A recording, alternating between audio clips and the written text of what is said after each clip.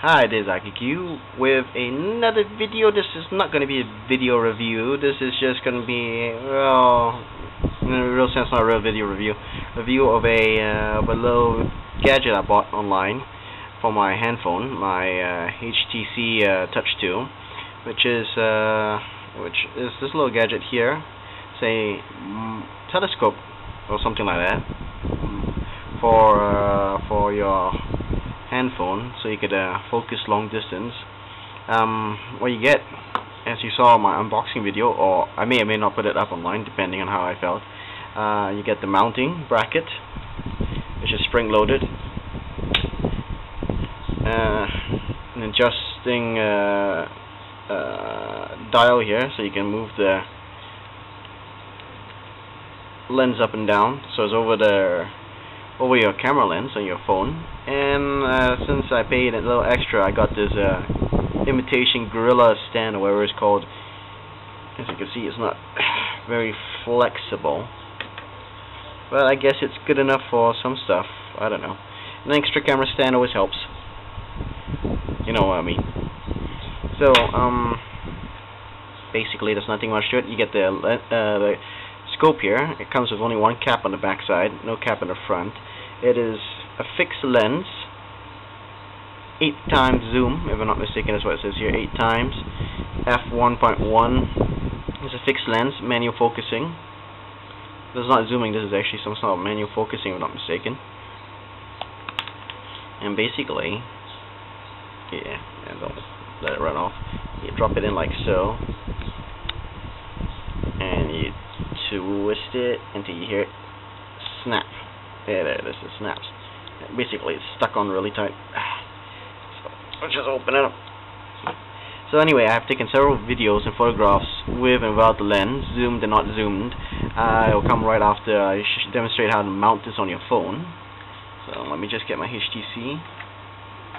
Yeah, come here, you. So basically, my lens is here. And the camera is here, to be precise.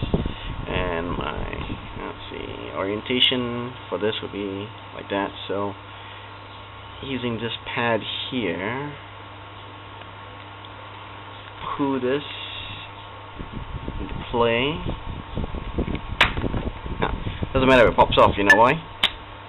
Guess you can flip it back on. Well, since there's the volume control down here, I would rather have this pad here. So it just, as you can see, goes over. Oops, sorry. Just as you can see, it goes over the manual control, volume control, and you flip it over here. Okay, that's much better. And you adjust it, and you twist this, and try to bring it into the center. Let's see, that's the center. It looks generally the center. Don't tighten it, of course. Mount this guy in. Where's the socket?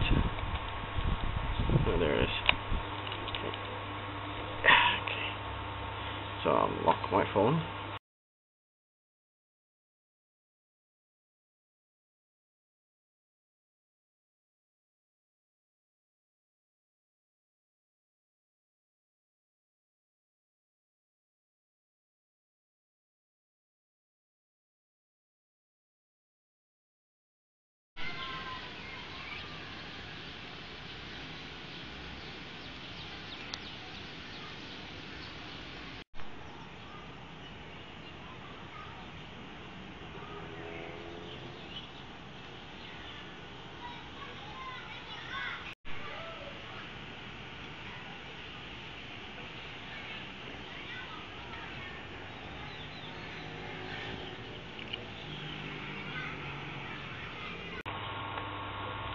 So, what I think about this?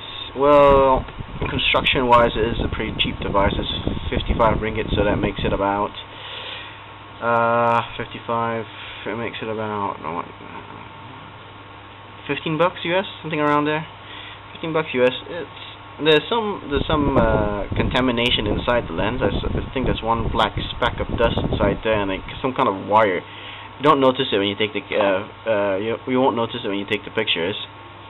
because it'll be like totally unfocused. You know, it won't be focused on it, so it doesn't matter.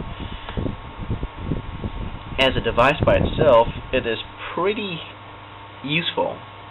You know, if you want to, you have only a camera and you want to take a picture and then you want to send it off through the internet, especially a long-range shot, as you will see in my previously, long-range shots are pretty decent. So you know you can get some nice shots.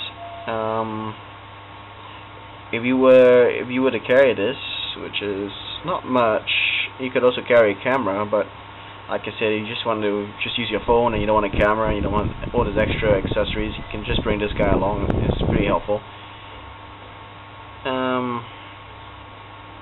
Not only that, you know, it fits any phone as long as you avoid the buttons, which I think I avoided it. Well, it's not pressing too much on this, it should be okay. As you can see, the foam here is pressing on the volume control, so I don't know, you're gonna have to arrange it properly or use this or something like that. I mean, it's not one of the best designed devices, but like I said, as a gadget, it's pretty fun to use. I might use it maybe once or twice a month at the very most. And if you can find it, you probably will find it under in eBay. You probably find it in the mobile telescope or mobile phone telescope or something like that. And that's it. So what can I say? I wouldn't recommend it, but if you want to play with something like this, you know, it's nice to play with.